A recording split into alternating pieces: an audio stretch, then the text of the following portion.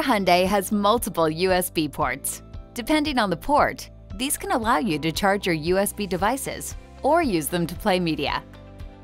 Most USB ports on Hyundai models are what are referred to as Type A ports, but some Hyundai models will also feature Type C ports.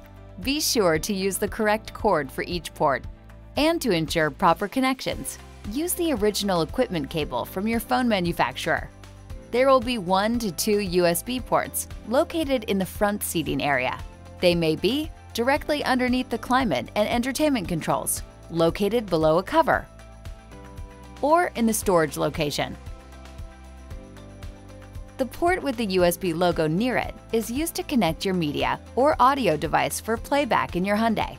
It will also charge your device. Ports with a battery charging logo near them are for charging only. Devices connected to this port cannot be played via USB, but can be played via Bluetooth or other wireless systems.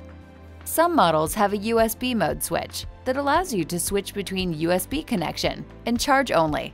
This allows a friend to charge their phone without using Apple CarPlay or Android Auto. When the light above the USB logo is illuminated, it is in USB connection and charge mode. When the light above the battery charging logo is illuminated, it's in charge-only mode. In the rear seating areas, you'll find USB ports in different locations, depending on the vehicle. USB devices plugged into these ports will charge and can also be played via Bluetooth or other wireless systems.